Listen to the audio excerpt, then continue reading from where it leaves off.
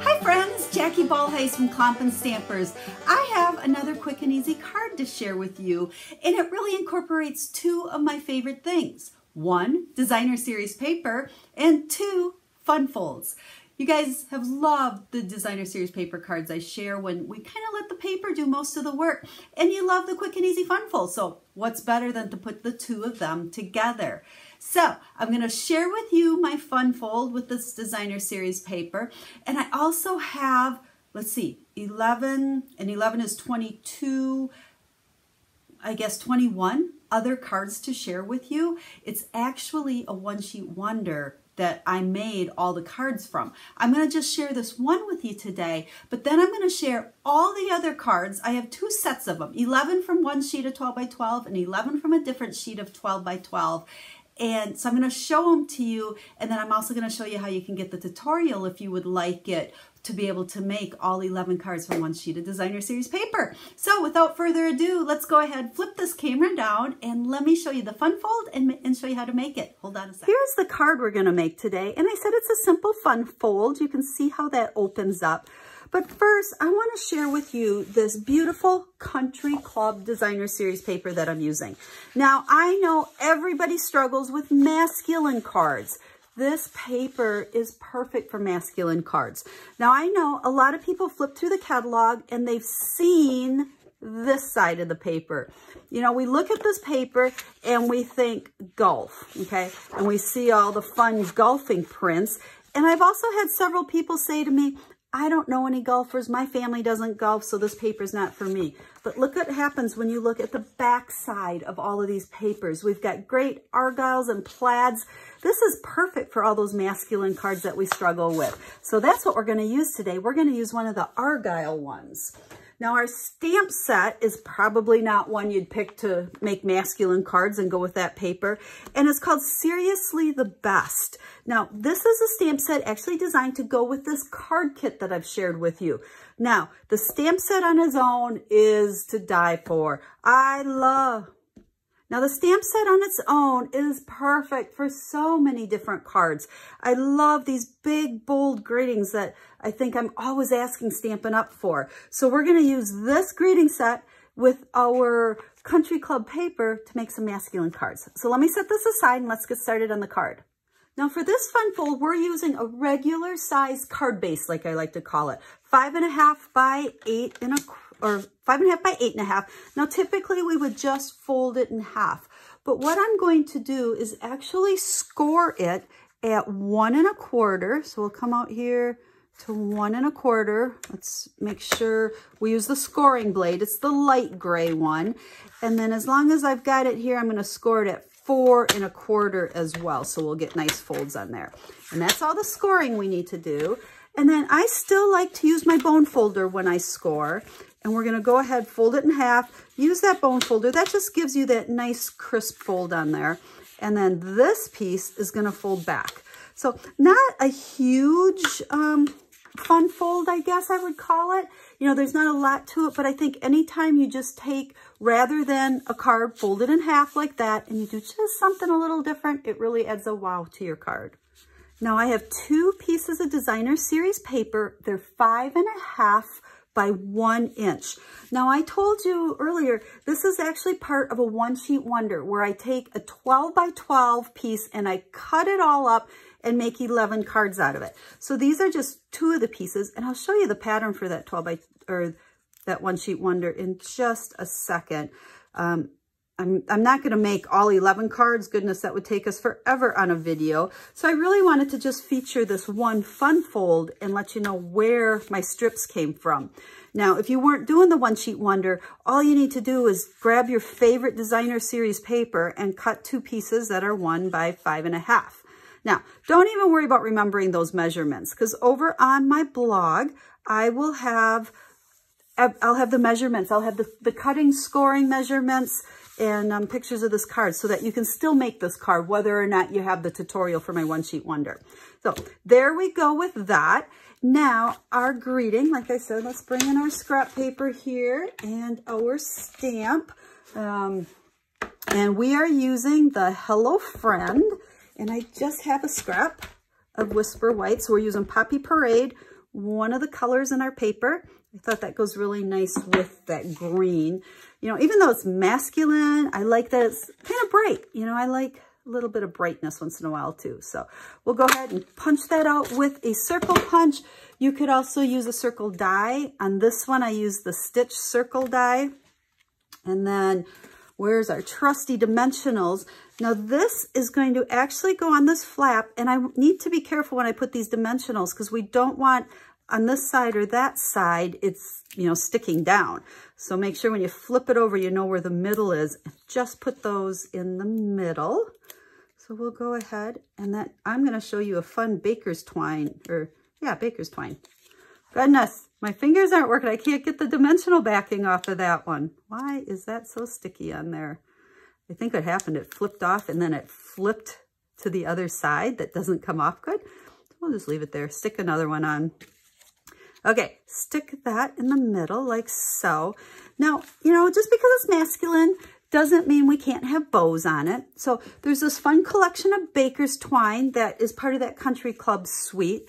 And I found, this is the thicker baker's twine, and I'm not super fond of it, to be honest. It's a little bit too thick for me to tie a bow. So what I like to do is take pieces of it, and I just have a piece of the red here, and I'll use my piercing tool, whether you have the old piercing tool that we used to sell, or maybe you have the take your pick tool, but use that piercing end, and you can just go ahead, if it's long, you got to kind of mess with it until you get it separated. But I will pull out just a couple strands of it. So now it's more the thickness of like our white or our linen thread that I like to use. And then I have a piece of the green and the red. So I'm just going to double them up and make a bow like so. So now it ties nice. I could never, ever do this with, if I use just, I like to have different sizes here. If I was using the baker's twine as thick as it is. So get that how you want it. And then you can use your scissors to snip off the ends. And then we'll use a glue dot. Best way to add these little bows is a glue dot. I try to fold it in half a little bit first. That way it's not sticking out. And we're going to go ahead and we'll just stick that, oops, right there. So that just adds that nice little touch to a very simple card. Okay, our card's going to open like that. We need a piece of white for in the side. So it's 2 3/4 by 5 1/2. So we'll go ahead and adhere that down, and then I am done with this card. And then I can show you the other 10 designs that come out of this One Sheet Wonder. Okay, there we go. So there is a fun fold. Here is this one. I did them the same way. Here I used white baker's twine, and I did stamp I Miss You a Lot on the inside. And notice here I used the 2 different sides of the paper. So I did use the golfing side, and then this strip, I just flipped it over and got the plaid. This one I wanted to go totally non-golfing. So there's that card. Now, if you don't understand what a One Sheet Wonder is, it's kind of a term that's been around for eons. I can remember designing these back probably 23, 24 years ago when I first started stamping. When we started, we would take like a 12 by 12 sheet of cardstock and we would stamp it. It was way before the pretty paper. And so we'd stamp it randomly and then we'd cut it up and make lots of cards from it. Well, we've come a long way, and I think our cards have gotten a little bit nicer with the One Sheet Wonder.